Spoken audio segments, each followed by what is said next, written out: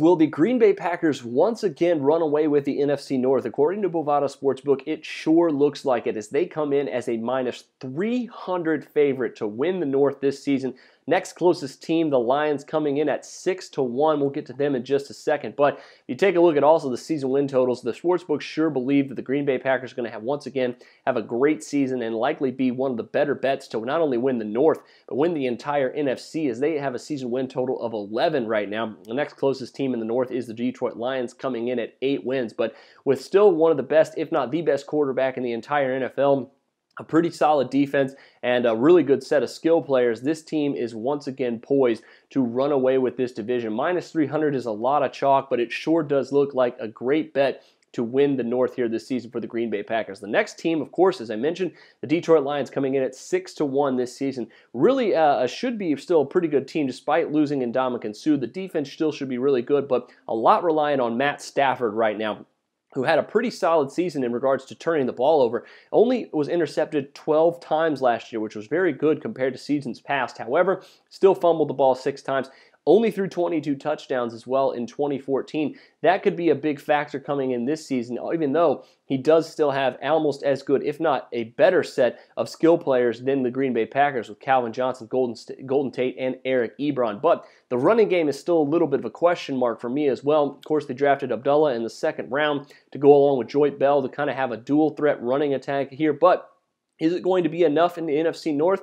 I'm not sure. I'm not ready to back the Lions here at 6-1 over a team like the Packers. But also at 6-1 here is the Minnesota Vikings, with Teddy Bridgewater, of course, still maturing and becoming a better quarterback. He looked very good towards the end of the season last year. He should have Adrian Peterson back this year, which is going to help a lot. But the one big question mark for this team is likely the offensive skill players. Even though they brought in Mike Wallace, Kyle Rudolph still should be back and healthy. They still have some question marks on the outside of this roster here. The depth at receiver should be a big problem for them this season. At 6-1, not ready to label them overvalued, but I'm definitely not ready to take them to win this division over a team like the Green Bay Packers. Although they could definitely finish above 500 this season with a season win total of 7.5. Could have a very good opportunity to make the playoffs if they can indeed improve upon their divisional record as well as their road records, which were both absolutely horrendous last season. And finally, for the NFC North, the Chicago Bears come in at 12-1. Of course, new coach John Fox coming in. Make or break year for Jay Cutler, as he threw 28 touchdowns in 2014, but he also turned the ball over 27 times. If he does that again, he's gone from Chicago, and this team's probably going to have to blow things up and rebuild. They've already traded Brandon Marshall and have a very, very young receiving core this year in rookie Kevin White and, of course, Alshon Jeffrey, who had a breakout 2014 campaign. Lack of depth also in the running game behind Matt Forte is very questionable, and this defense, after a lot of turnover, also has some question mark coming into the season of why they are way, way down at 12-1.